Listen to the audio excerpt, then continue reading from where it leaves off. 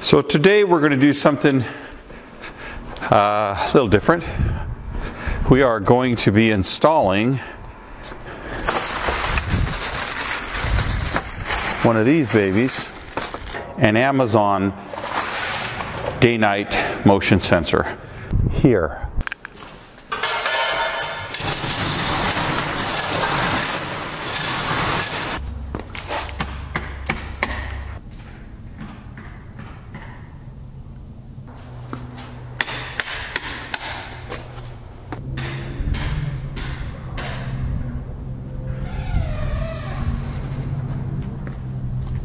So that light right there is a floodlight that came with the day-night sensor. I want to change it to a motion and day-night sensor.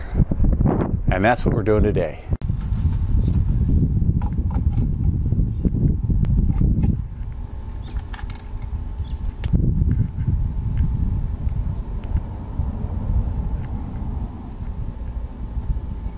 What we have here is we have a sensor with an oddball wiring, and I say oddball because the wires are basically non-conventional for the United States.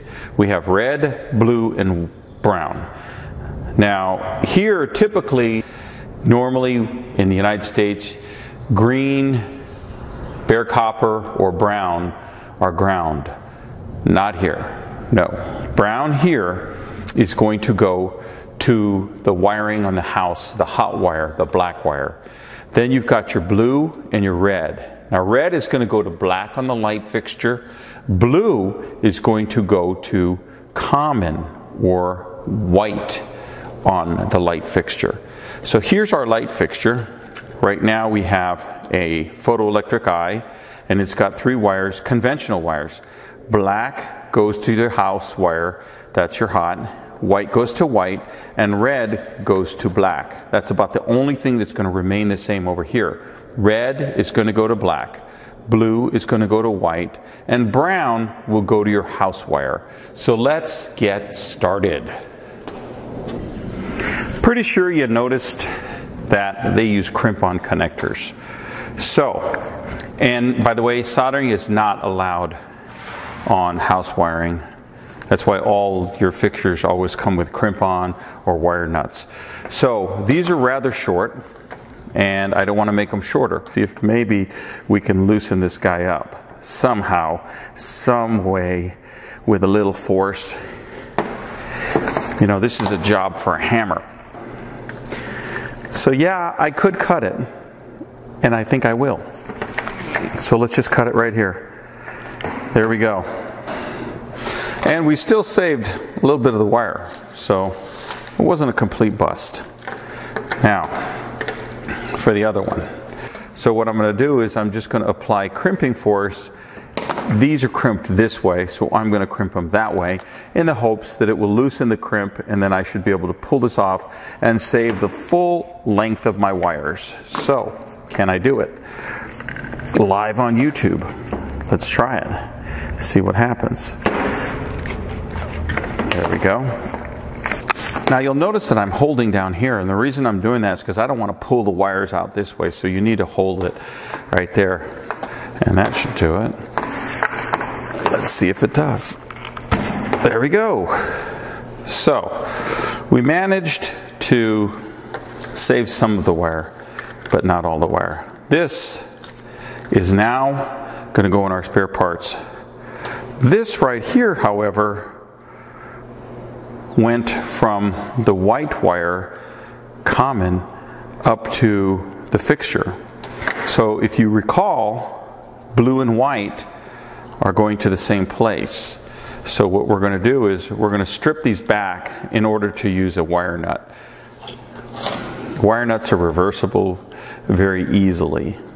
So we're going to cut this, strip it, and you'll notice the wire came with it. That's not a good sign. So that means we didn't get all the wires in that bundle. Now this one, no wires. So what we should do is we should strip this one back even further in order to get all the wires. Okay, so you'll see there's the wires that were separated. And we want full, long wires for the wire nut. So let's go ahead and get a little bit extra wiring on the black ones as well. So once again, what are we doing? We're doing, right now, we're going to be doing the common, which is the white wire, in case you guys aren't sure what the terminology is. So the white wire is going to go one to each light, LED. One, this is going to feed from the house, the power. And then we're going to take a wire nut and feed it to blue. So here we go. 1, 2, 3, and 4. In case you didn't know, wire nuts are rated with a rating usually on the container that tells you how many wires and what gauge you can use. So they're not universal. You can't use a single wire nut for every application. So make sure you read that. This is our ground. And now we have red. And if you recall, red is going to go to the black. So each light has a black wire. That's your hot. So we're going to connect the red and the black together. Now, what did I do? I'm premature. Not in that way. Take it easy, people. Calm down. This should have been installed on the fixture first. Oops, gonna have to do it again. Make sure you leave the rubber sealing washer on the outside of the housing, because that is a rubber sealing washer. Then we're gonna take the nut and we're gonna put it on, and then we're gonna thread it, tighten it, and then we'll go back to doing exactly what we just did. So, one more time now. We're gonna put on, we mount the motion sensor, light detection, photoelectric eye, all in one unit right there.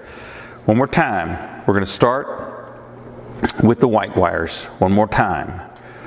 For no particular reason other than we did that last time. So we want to be consistent. White to blue. Here we go. All right. Get that wire nut on there. I like to get them till they start to twist the wires, then you know it's on.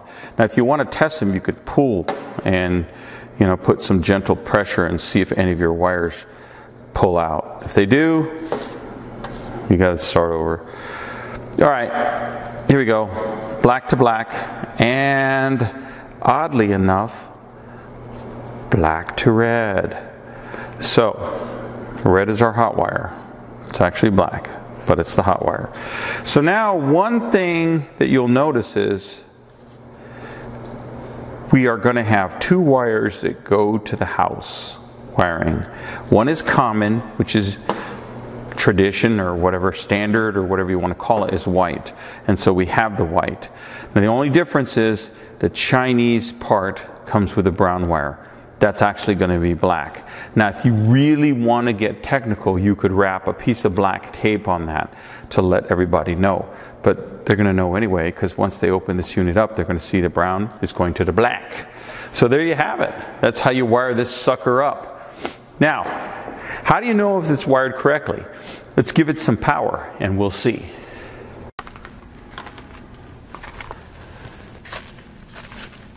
Oops. Set off the motion. It sure does. Success.